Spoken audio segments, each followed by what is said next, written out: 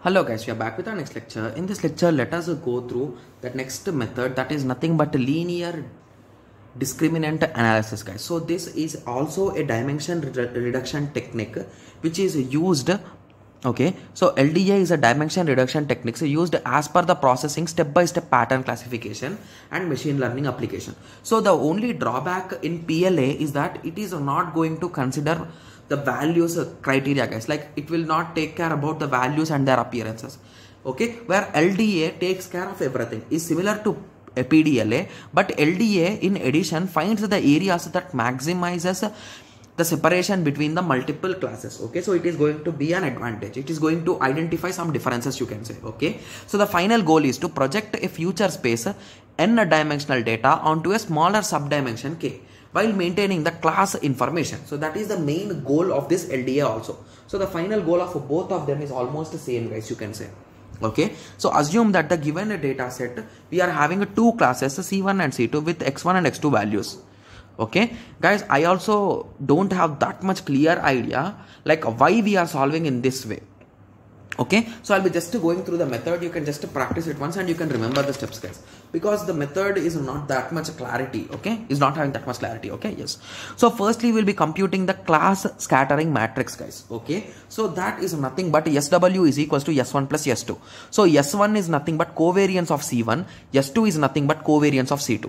Okay, so if you recall, we already know the formulas of covariance and all those things, right? Yes. So okay, so basically you can start working out with those formulas and you can start solving it, guys. So basically S1 is equals to sigma x minus nu 1 into x minus nu 1 whole transpose. So basically it is always better to use these formulas, guys. Even you can do with normal covariance formulas also, but this is a better approach or easy approach, you can say. Okay, so firstly you need to know this new ones, right? So to know those new ones, we are calculating the averages, right? So what is new, guys? It is nothing but mean, right? So we calculate the mean for the given data input. So we got two matrix. In the matrix format we got x and y. Similarly you will be calculating for u2 also, you got x and y. So now you will be starting the transpose and you will be multiplying them. So S1 is equals to sigma x minus nu 1 into x minus nu 1 whole transpose, right? Yes. So here we wrote nu 1's value, okay, and you wrote x minus nu 1. So we wrote the values in this way. So basically your question will be, so what did I do here, right? So you might have that question, right? So now check the data set, guys. It is a 4 1. Okay, so 4 2 2 3 4, right? 4 2 2 3 4. Okay, let me remember it. 4 2 2 3 4. Okay, yes. So now subtract this with this, guys. So 4 minus 3 is a 1, 2 minus 3 is a minus 1, 2 minus 3 is minus 1, 3 minus 3 is 0, 4 minus 3 is 0. I just calculated this value, guys. Okay, similarly you do for other also. So the second row with the 3.6. So you'll be getting these as the result. Okay, so if you observe the formula, it is multiplying itself, right? Yes. So that is the reason why do step-by-step multiplication. So 1 and minus 2.6 into 1 minus 2.6. So you will be doing cross multiplication. You will be getting 2 by 2 matrix. So you will be doing the same process again and again, guys. So for all the 5 values, you will be doing the same thing. Okay, so once it is done, you will add all of them. So you'll be getting this result. So similarly you will be doing for S2 also. So you'll be getting this as the final result. Okay, yes. So once you got these two as the results, okay, so you'll add them. So you got this as the final result. Okay, okay. So now you will be start comparing with the class of a scattering matrix, that is SB, guys. Okay, so SB will look in this way. That is nothing but SB is equals to nu 1 minus nu 2 into nu 1 minus nu 2 whole transpose. So once you write them in this way, once you cross multiply, you will get this matrix.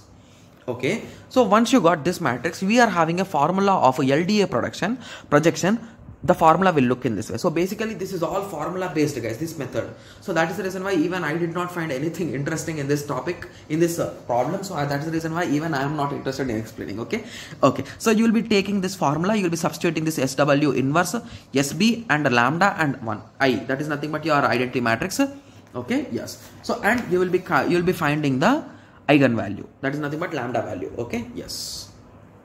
Okay, so among the both lambda values, you will be selecting the maximum one, guys. So this is the maximum one which you got. Okay, so with this maximum value, you will be using it somewhere. Okay, yes. So you will be writing the formula again. So basically this matrix, the original matrix we are having, right? So you will be writing that matrix into V1. Okay, so on the other side you will be writing this and you will be multiplying with V1 into V2. So you will be solving this value. So you will be ending up with this value, guys.